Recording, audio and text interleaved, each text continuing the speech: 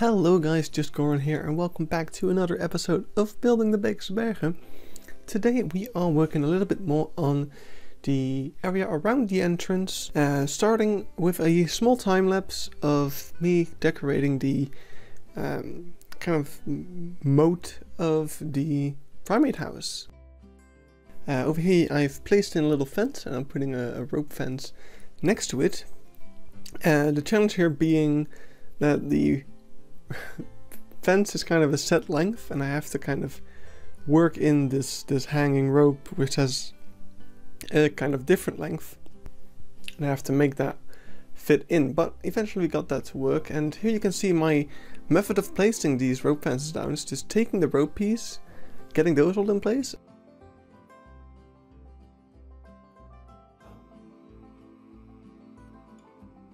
and then taking the kind of wooden pole and putting that on every point where it needs to be. Now I did this a little bit badly, but selecting everything and then getting it in place kind of worked. Then I want grass next to this moat. In real life there's kind of tall, it's not really tall grass, it's not really reed either. Over here we're using reeds and elephant grass. That looks fine, but it looks just a little bit too dense. There's a bit too much of everything. So eventually I end up taking all of this out and find actually a much better kind of palette of plants to use, which we're probably going to go back and revisit the second primate house to kind of incorporate some of this into there as well, because over there should be kind of the same as over here. Right now they're very different, but over here you can see me test out a whole bunch of different plants, and I saw that log and I was like, oh, that's actually an interesting thing to put some branches in there. But over here we get to something that kind of works. The diamond leaf willow, some upside down elephant grass, some vines, liana, and I'm trying all sorts of things. Nettle, upside down papyrus plants, those don't really work out that well. I don't know what that other bush is called that I used. And the problem with that bush is that it's just a little too spherical. It points to the side too much. But over here I'm taking it all apart and I'm looking at all the different pieces I found that were kind of functional. And the one I've loved the most was the wattle bush. So I took that as a basis and kind of started adding bits that worked into it. Ended up going with the wattle bush, upside down elephant grass, regular elephant grass, and the diamond leaf willow. I also had another plant, the white sage bush I think it was, but that one just had a little bit too much of a different color compared to the rest, so it kind of stood out too much, so I didn't go with that one. But yeah, now we have a very nice palette and kind of basic idea of how I want the plants along the shore to look, and I can just start copying and kind of tweaking it all along the shore. Sorry if this moves a bit too fast, but I didn't want to make the time lapse too long because we don't really do that much. It's mainly just the placement of all of these, because there's of course a very big shoreline and I don't place it around the entire shoreline. I do leave in some holes here and there because of course the plants wouldn't grow everywhere, but what we do end up creating, which is pretty nice, is over here we are getting started on the gorilla habitat. And it was actually kind of funny that I had already used the diamond leaf willow over there before. But yeah, using different types of sizes of wattle bush to really get that in there, and also rotating it 90 degrees or almost 90 degrees to have it kind of stick up and be a lot thinner. Because again, I really don't want this to be, well, I want it to be a bit dense, but I don't want it to be too big. The problem with the first kind of reeds was that they're just very wide, while it's just a very simple shoreline, and up to the shore it's actually very mowed down grass pretty much. Taking out the water to do a little bit of terraforming here, just to get some more variation in the slope, like there is in real life. But yeah, what was pretty interesting about all of this. Oh yeah, first we're adding in a little bit of long grass to just get a little bit more detail in there and different kind of texture of plant. But what's pretty cool is that we're of course doing both the chimpanzee and the gorilla habitat, and it doesn't come across super well, but what I really tried is to have kind of a difference between the two. The chimpanzee habitat is much older than the gorilla habitat, which got renovated like 1 or 2 years ago, much like the safari restaurant area and the entire entrance. So what I kind of tried to do is to make the foliage at the gorillas even less dense and even lower, so that you can kind of tell that it's a bit younger compared to the chimpanzee habitat, which is, I think, a neat little detail. And to accomplish this, instead of copy pasting everything, I really started to kind of go piece by piece on the gorilla habitat, because if you have a very large clump of the different bushes, it doesn't really, it is less noticeable that they're kind of the same pattern repeating. But if you have these kind of standalone little clumps of bush, I think it's easier to notice that you just pasted the same bush over and over again. So that's why I did that piece by piece. But yeah, right now we're kind of getting to the back area of the gorilla habitat, and that is a lot more dense from what I could tell from pictures. So I did make that quite dense, but at the front it's quite low still. So yeah, that pretty much ended that off. That is, oh yeah, now I started to look at the bushes that we used at the second primate house and kind of start copying stuff over. But we'll get to the inside of the primate house now, which I don't time-lapse because it's a bit too, well, nauseating. So let's get to a real-time segment. Right, hope you like that time-lapse, but here we are back with a real-time portion because I have worked a little bit on the interior of the primate house. I've basically put in the main climbing frame. Still need to decorate it a bit with some ropes and stuff, just like we did over here. But this one's also quite barren. I don't know how to make them less barren. They look a little bit too, I feel like,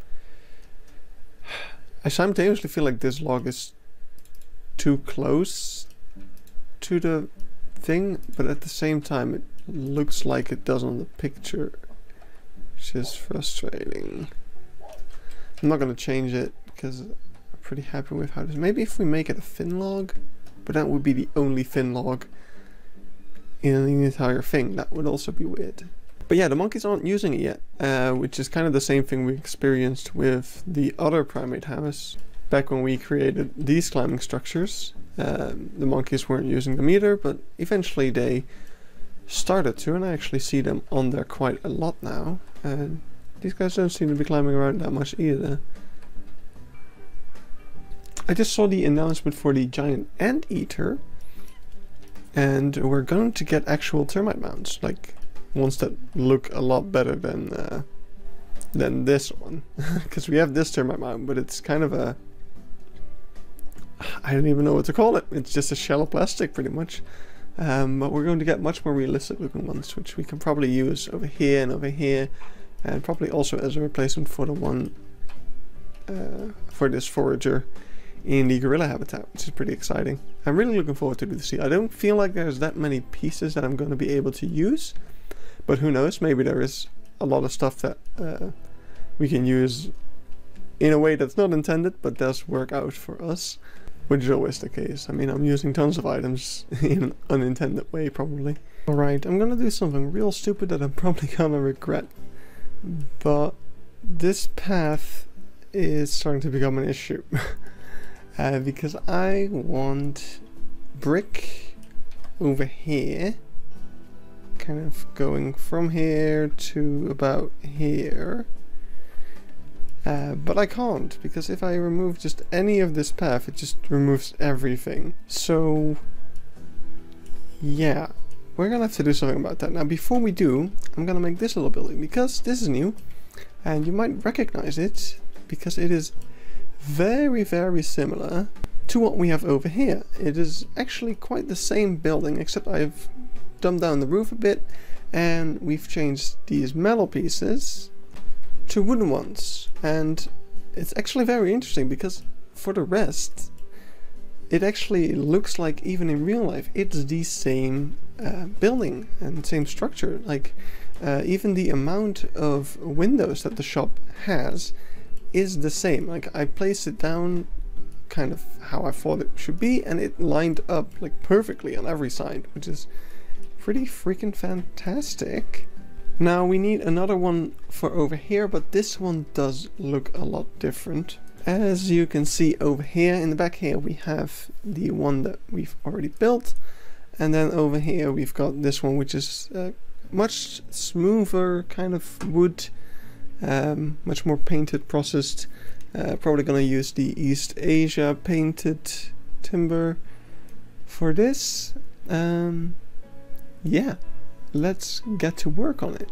So in order to do that, in order to build it, we're just gonna take the same pieces of this building that we have over here, and the only problem being that we don't actually know the center. I'm gonna assume that this thing is the center. So let's get a mud pillar, and I copied over this wall because I want to know exactly how white this needs to be, because now we can just take our East Asia painted timber and put that over here, just line that up as well as we can, and that gives us a nice basis to start working from. And let's do that in another time-lapse. Wow, 2 time-lapses in one video. No, there's actually 2 more coming. I realized that the best way to show you guys progress is not by talking about everything I do, but actually by showing it, and that is of course best done through a time-lapse. So we've gone from time-lapses to real-time segments to back to time-lapses in our kind of evolution of videos, but I'm starting to get I'm starting to be really happy with the way we're tackling these videos. And even though this video is really long, I know we do get a lot done and I'm really happy with it. But you can see I kind of started off with a blank wall and we are kind of putting that everywhere, and then we're kind of customizing it to kind of fit with all the other walls. And here I was looking for a piece that we could use for kind of the counter, but I couldn't really find anything. Yeah, here I'm looking like, oh, what could we use? But there wasn't really any piece that really fit, because the counter is supposed to stick out a lot more than it does now. But yeah, just couldn't find anything that really worked, so went with that. We used the same pieces to kind of have a closed metal sheet. In the end, I'm not sure if I should have used just art pieces instead, but I think it looks fine.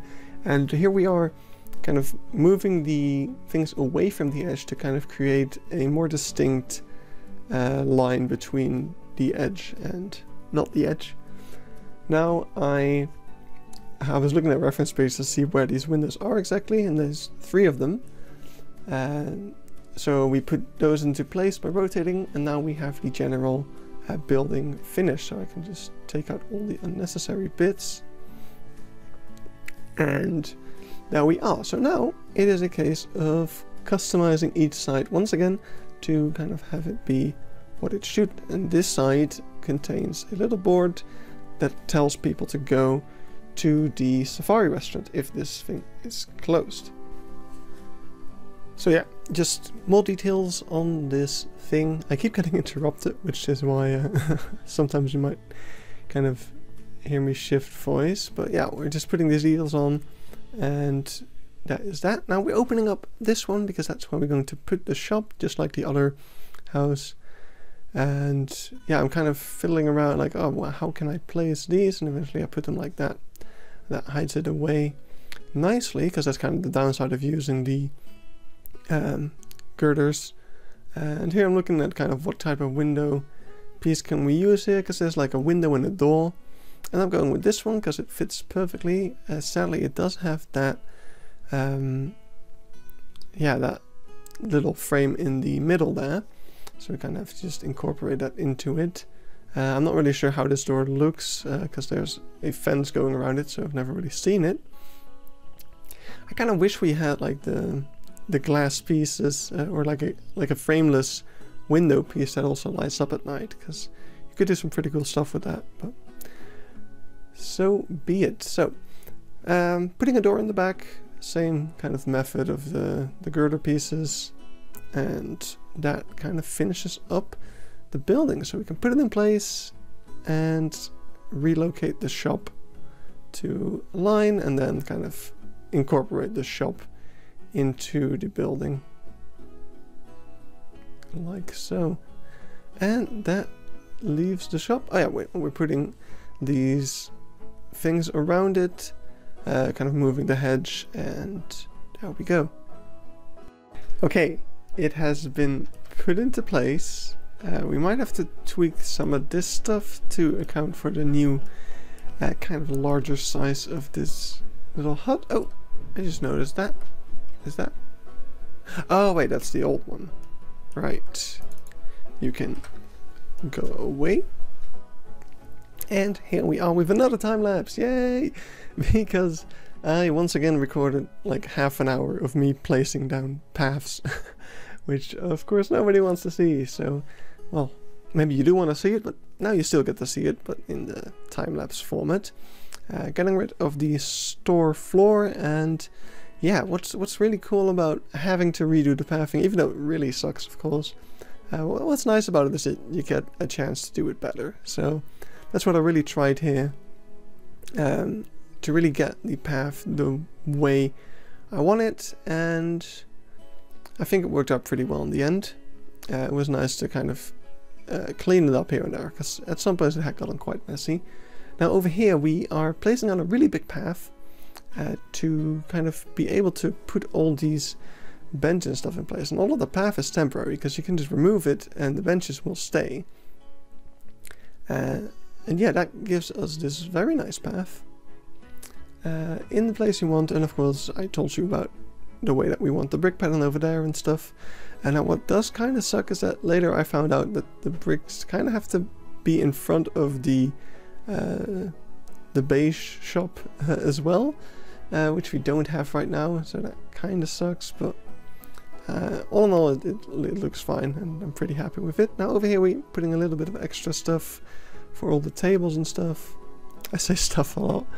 But yeah, that's just a bit more seating area, and it's separated from the other part of the park. And what's pretty nice is that we actually do get people sitting down here pretty frequently. They buy their food at the little shops, and then they go over there to have a nice meal. Over there, don't know what I did, but the pathing just kind of flunked into place, and yeah, now we're just hiding all of the little poles from the natural path. And here I want to connect it up to the toilet, but it seems like people are able to actually enter the toilet there, because the game's not complaining that the facility is inaccessible. So I just left it like that. It does suck sometimes. The queue does want to connect up to a shop, but a regular path doesn't. Yeah, that is always pretty frustrating. And here I'm also using dirt to kind of mask around the path, and that really allows us to yeah, to kind of hide it a bit. For some paths you can use stone, for other paths you can use the dirt material, but that really yeah, solves that. And what we're doing over here is I had an issue where people were kind of appearing out of nowhere at the entrance of the zoo, and I found out that it was actually these two shops where people were kind of getting stuck on the path or something, and they started getting teleported away, and moving the shop kind of closer to the path and getting some path closer up to it solved it. So that was pretty nice. Coming to the front of the zoo, I have reworked some things regarding the entrance, mainly some well, I was gonna list everything, but let's just go over it. I've placed down these little black buildings over here. One of them houses a toilet that can be accessed through these walls. Still need to add some doors in here. I basically just copied the black building from the Africa village and stripped it of all its details so that we could add the ones that should be here later. But the size of it was like perfect, so yeah, that's why I placed those down, and now we can kind of use them. Still need to make it a bit bigger and such, but this is a good start. Then coming to the actual entrance. Oh, I still need to add the windows back in, I just realized.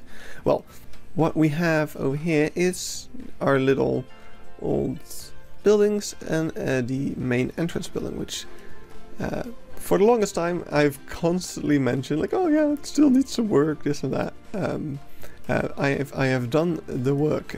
First of all, let's take in, you can already kind of get a glimpse of what's inside there, but let's take in some minor changes. I redid these colors based on the colors that we did in the Africa village. It actually looks a lot better now, and you can also see a small difference in kind of detail as we've gotten better and kind of care more about the details. Like back when we made this, I was like, oh yeah, that's a nice little detail.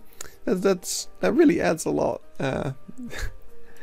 And I thought like, oh yeah, this is about as detailed as I'm gonna get, and now we are up to this, and we'll probably get even crazier. Like the Africa village has really pushed my limits on what I'm able and willing to do for this. But let's go inside as we reach one of the few interiors that we're probably going to be doing. Of course, we've got this, we've got the gift shop, and potentially the restaurant. Still not sure what type of interior we're going to be doing there, and then we're gonna get another restaurant later on. But yeah, this area is not entirely done. There still needs to be some things added to it, but the main bulk of it is ready. We've got a nice little bench, and yeah, the interior walls are completely different color. Still need to add some wall stuff over here and kind of fix up these windows entirely. But man, I'm happy with how this turned out. Like I especially like, and we've put this here like we've put this here long ago, this scratching post as the post as the support beam, which looks almost identical to the post that they have here in real life. Like this little part where the rope kind of skips a point is in the exact same spot as it is in real life. Like it looks almost identical. It's crazy. And then we have this counter over here with these little devices where you can swipe your card and pay by card. I don't know what the device is called in English, I'm sorry. Yeah, and then over here we've even got a little backstage area where there's some offices, I think, and yeah, we still need to add a bit more of kind of backstage stuff, but man, this is great. And I'm not gonna do too much detail on these rooms. I'm mainly gonna make what you can see through the doors, which I guess is most of the room, but I'm really, my focus for this area is whatever you can see as a guest from here. I kind of want to make. If you decide to take the camera back here, you're gonna see some mess. Okay, I hope that the queue poles wouldn't be as big and jarring, but sadly they are. Because I hope that I was able to put a employee here, but I guess not. So let's just undo all of that. So now, can I put you there? Yeah, we can. That's cool. That's cool. You are essentially just a piece of scenery. I wonder if I can rotate her in any way. Okay, so it does work. If they turn around, and you place them down, they'll face the way you place them. So now we just gotta find a vendor that is facing the way we want them to. And I think this guy might... Ah, I thought the guy with the orange shirt was a vendor. Okay, come on, make the turn. There we go. That's good, I think. No, not yet, not yet. Okay, just turn a bit more. Oh no, yes! Yes! Now you are standing in the correct direction, ready to help our customers. Cool. Very, very cool. Oh, that makes me super happy. Okay, so one more time lapse. Just a quick short one in which we are going to take these little entrance buildings and kind of get them up to the level of detail and level of quality that we kind of now have across the entire zoo. Starting with this little door, which I did some weird stuff to kind of make it look like there was some depth in there, but there really wasn't, so just actually put the depth in there. Now we're kind of recoloring a lot of this stuff. Back when we built this, I was constantly going back and forth between like, should it be white, should it be beige? Now I've decided they should be white, and we're gonna stop changing it. And here we are putting these kind of plastic pieces up to where those windows are. And yeah, then it's just a case of detailing, because yeah, we've gotten quite a bit more detailed lately, and yeah, of course the entrance should reflect that. So yeah, it was just a bunch of kind of getting these things up to yeah, up to the edge. And normally you would do this stuff with like the mud pillar technique and making sure all sides are the same, blah blah blah blah. I kind of failed in doing that in the first place, back when we first made these. And of course now, since we're just updating the existing building, it's kind of difficult to just go in and do all that stuff. So that's why we're going the extra mile and just doing far too much work for this. But yeah, it ends up looking pretty nice. And the slight inconsistency that remain kind of are just whatever. So yeah, now it's a case of putting these things in, and it's actually kind of fun. They kind of hide away underneath that little bit of plaster, but we still want to rotate them, because that makes it a lot easier to do the orange border, or red. It's kind of supposed to be red more than orange, I guess. But the border you see around them is much easier to do if you rotate them slightly, because then moving it up straight just makes it all work. So yeah, here we're putting in all these things, and now the annoying part is that because they're so close to the plaster piece, when selecting them, it actually selects the plaster piece. So you have to remove the plaster piece and then select the thing, and then do Control Z to put the plaster piece back. It doesn't do it on all of them, just some, but it's quite annoying.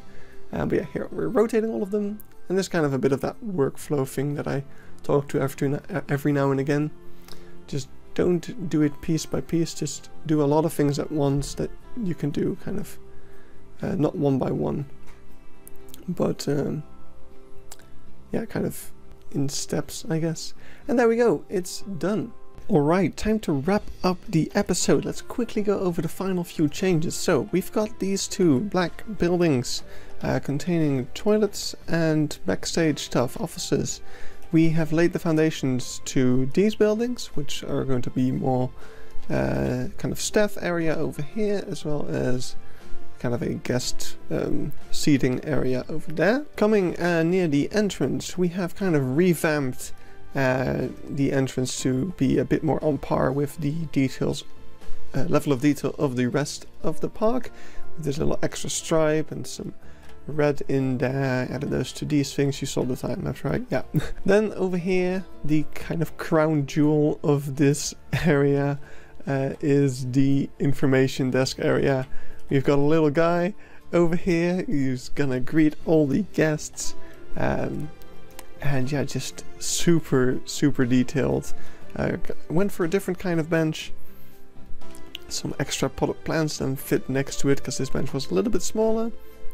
And oh gee, I'm just so happy with how this looks. It's incredible. We've got a little bit of backstage stuff here, some office things. Didn't put anything in here in the end.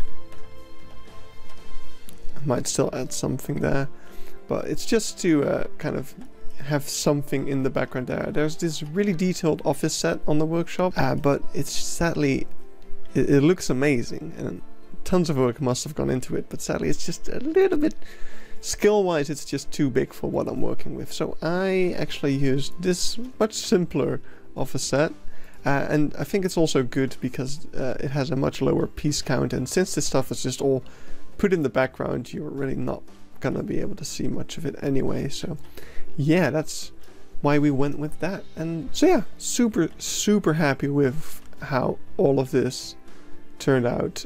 There's some slight errors in it, especially the fact that this log doesn't really go along the entire way. It's actually not over here, but I don't know where it stops, and I kind of like the look of it now, so I'm just gonna keep it like that. What am I doing? So yeah, and this path, this place is actually path.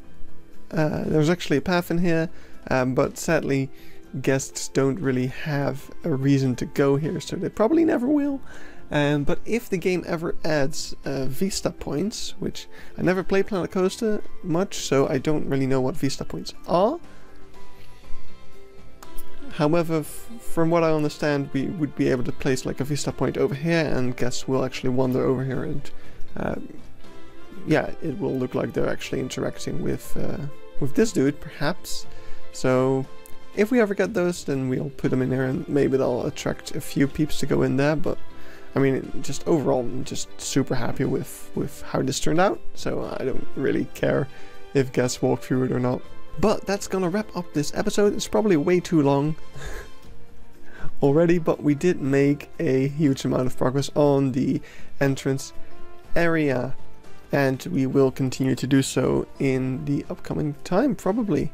So I want to thank you all for watching. Have a good day, stay safe, and I'll see you in the next episode.